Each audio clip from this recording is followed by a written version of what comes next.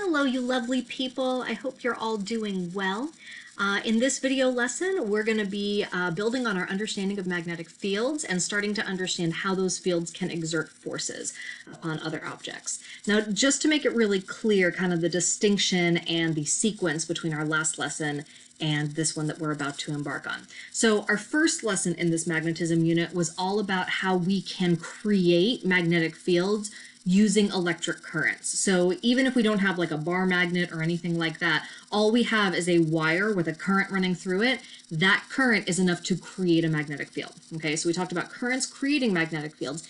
In this lesson, on the other hand, we're going to talk about, okay, if we've already got a pre-existing magnetic field, there's already a bar magnet or something that's creating a magnetic field, and then we end up running a current through that pre-existing magnetic field, how is the current going to be affected by that field? Okay, so last lesson, the current created the field. In this lesson, the field is already there, and the current's just a visitor passing on through, and we want to see what happens to it. All right. So for us to start to get a sense of this, we've got a little video demo to watch, courtesy of MIT. Thank you, MIT. Now, before we watch it, I just want to kind of introduce you to the general setup of this. So we've got a big circuit here. You can see in sort of like the upper back corner there, this big box, which is a big old battery. Okay, so we've got a battery there, and then wires leading over to a large switch in that clear plastic box over on the right. Okay, so we've got the switch, and then we've got this big wire passing through around in a loop to create a complete circuit there. But you may notice that in the area where the wire is suspended, where it's kind of orange, it is going in between the two ends of a large, very strong horseshoe magnet. Now, I'm sure you've seen horseshoe magnets before, but just to kind of reiterate, so before we talked about bar magnets where it's just a straight line, north pole on one side, south pole on the other, a horseshoe magnet is the same idea, except if you like folded this in half, so that now we've got a U shape, and one end has the North Pole and the other end has the South Pole. And as a result, there's a really strong magnetic field in between those two ends.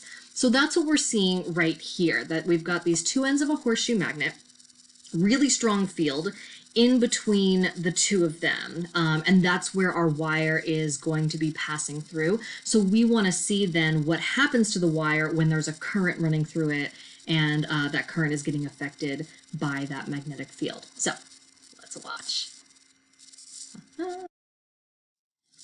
All right, so there, yep, battery, switch, big old wire, and the magnet. And so he's gonna open and close the switch multiple times, so we'll watch what happens. Now he's gonna close the switch, woohoo, and then open it again. Closes it, opens it. Closes the switch, and opens it. All right, cool. So that was kind of cute. So we saw this interesting thing where the wire has a very strong response to that magnetic field when we have a current running through that. So in order to better unpack what exactly is going on there, we're going to jump over to a little simulation. And this is linked from the slides if you want to go in and play with it yourself. All right, so this simulation, the setup is really similar to what we saw in the demo, just like rotated 90 degrees. Okay, so instead of the horseshoe pointing upward, now the horseshoe is on its side. Okay, and then we're going to kind of look at it from the side. So instead of the wire running horizontally, we're going to be like looking at the wire head on here. Okay, and just to kind of orient you to this, so over on the left side, we can see the general setup of the simulation where we can see that complete circuit running through and the current that's going through the wire, and that wire running through the middle of that magnetic field. Okay, so we know from our last lesson that when we look at these magnetic field lines always point away from the north and towards the south. So for a horseshoe magnet, where we've got North Pole on one side on the top here and South Pole on the bottom, the field is just going to be pointing downward in this situation, away from the north towards the south. And then the current is going to be running straight through, like in between those two poles. Now, what we might expect to happen if we put the current there in between the two poles is that if the field is pointing down, we would expect that the force is also directed downward. That's kind of how it's always been before when we've talked about gravitational fields. A lot of situations in electric fields, we expect the field lines to tell us about the direction of force and for those things to align. And yet, if I take my current carrying wire right here and I drag it into the middle of this field, it doesn't get pushed downward along the field lines, it gets pushed to the right.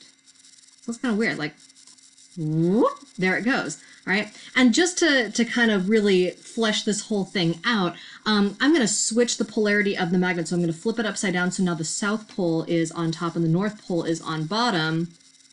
And the force switches direction as well. All right, so I put my current carrying wire in the middle there. It now feels a force to the left. All right, very, very strange. All right, fun stuff. So a couple key takeaways then from the simulation and from the video that we watched. So first of all, in order for there to be a force in a magnetic field, we have to have our charged particles moving perpendicularly through that field. When there was no current applied to the wire in the video, nothing happened. It just sat there being, falling down due to gravity, basically.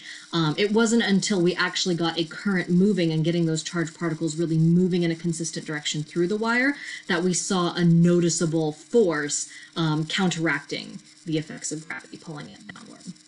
Okay, but once we've got that covered, once we've got charged particles all moving perpendicular to the field lines, the force that is exerted upon the particles, the charged particles or the current, is going to be perpendicular both to the direction of the current and perpendicular to the direction of the field. All right, so that means basically that we are tracing out 3 different dimensions if we look at the current and the field and the force. All right, so let's talk about how we can predict the direction of that force then. So again, if we have a charged particle moving perpendicularly through the field, it's going to experience a force, and the way that we can figure out the direction of that force is using our right hand, your most useful tool this entire unit. Okay, so to figure out the direction of force on a current in a field, first thing you need to do is take your right hand. Left hand does not work. It is the right hand rule. Okay, so you take your right hand and you hold it out straight, like stop. Okay, so you hold your hand out straight, and then your thumb is going to point in the direction of the current. So whichever way our charged particles are moving, that's the direction that your thumb needs to be going as well. All right, so you've got your thumb positioned properly, and then the next thing you need to do is position your fingers in the proper direction. So whichever way the field is going, that's the way that your fingers should be going as well. So that might be up, down, out, in, whatever it might be, okay? So we've got our thumb going in one direction, we've got our fingers going in another direction, perpendicular. And again, it's best if you kind of hold out your hand so that you can make as close to an L shape as you can, so that they're clearly perpendicular to each other. Once you've done that, the force is shooting out of your palm. Okay, so whichever way your palm is facing, that's the direction of the force acting on our current or our charged particles. Okay, so just to make this really, really clear and give you a little checklist to work with when we're analyzing these situations where a current is experiencing a force from a field. Those 3 things, current, field, and force, are always going to be perpendicular to each other. They're going to represent all 3 spatial dimensions that we have available to us, which means that anytime we're analyzing a situation where there's some sort of magnetic force acting upon a current, one of those 3 things, current, field, or force, will be either up or down. Okay, up or down has to be represented somewhere among those 3 things. All right, one of those things, current, field, or force, will have to be directed either left or right. It's got to be in there too, because we have to have that dimension represented. And then the last one, current, field, or force, whichever one hasn't been represented yet, will either be into the page or into the screen or whatever you're kind of working on here, or out of the page or out of the screen or whatever plane you're kind of working in there. Okay, so you're never going to have a situation where you've got like both field and force, you've got one up and one down, or current left and force right. We're never going to hit the same dimension twice. We always have to have one from the X dimension, one from the Y dimension, and one in the Z dimension. Okay, so there's always one that's up or down, one that's left or right, one that's into or out of the page, okay? And so if you're missing one of those 3 dimensions, you done messed up. All right, cool. So this is the second time now, this unit, that we're using our right hand to try to figure things out.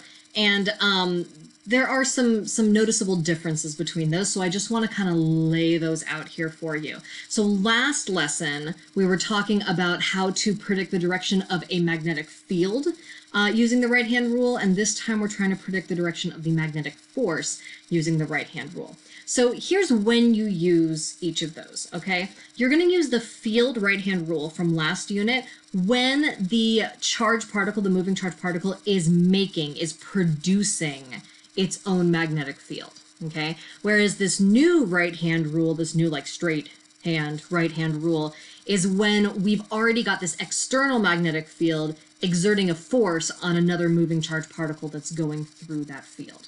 Okay, so for the previous right-hand rule, the current is creating the magnetic field. In this new right-hand rule, the current is being affected by the magnetic field, but didn't create that magnetic field, if that makes sense, right? Hand position is going to be different. When we're trying to figure out the direction of a field generated by a current, we've got to be curling our fingers. We're doing lots of like thumbs up here, or thumbs down, depending on the direction of your current, right? But your fingers are always curling in that situation. Whereas if we're trying to look at a situation where a magnetic force is being produced, we want our fingers straight out, right? But here's the nice thing. Even though these are different situations and you're doing different things with your hand, the parts of your hand still represent the same things for both of these right-hand rules. So your thumb is always going to be the direction of the current or the velocity of your charged particles. Your fingers are always going to represent the direction of the magnetic field. And when there is a force, the force will be represented by the direction of your palm, regardless of which situation you're trying to analyze or which right-hand rule you are using. So that's good.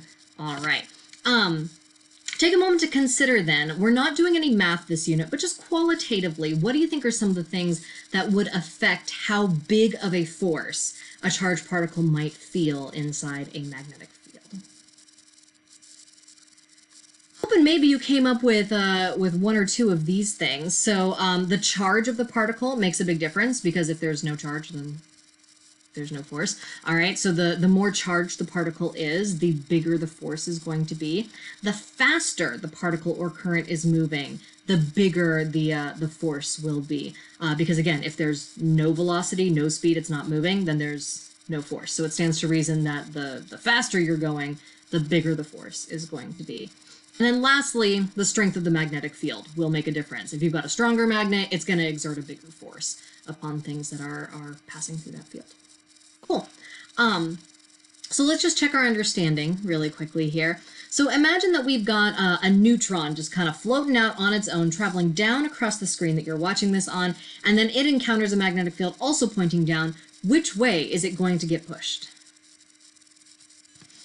It won't, because it's a neutron. It has no charge. In order to feel a magnetic force, an object, a particle, has to have an electric charge to it. Neutrons don't, therefore they pass through that magnetic field totally obliviously, like nothing's bothering them. Woohoo!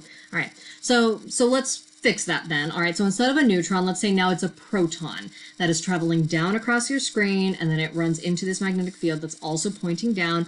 Which way is it going to experience a force? Still no force, because this proton is traveling parallel to the field, which is kind of this weird thing. But it turns out if you're moving along those field lines, the field may as well just not even be there. Like, you don't feel any particular force from it. So this proton, again, totally oblivious to the fact that there is a magnetic field that it is passing through. Okay. So now, last one here, all right? We've still got a proton. It's still traveling down across your screen, but now it's entering a magnetic field that is pointing to the left instead. Which way is it going to get pushed? The answer is it's going to get pushed into the screen, towards the screen. And just to kind of unpack that for you, again, the proton is moving downwards, so that means the velocity is directed down. So I'm going to use this as my makeshift screen here. All right, cool. So velocity is directed down, so my thumb goes down. all right, to match the velocity of my proton, all right? So thumb is pointing down, and then the field is directed to the left. So I'm going to make sure that my fingers are pointing to the left while my thumb is still pointing down. Okay, I got to keep track of both of those things at this time. So thumb is down to represent the velocity. Fingers are to the left to represent the field. And then what I notice is that my palm is facing in towards my screen away from me, which means that has to be the direction of the force that is acting upon this proton. Good? Good. All right, wonderful.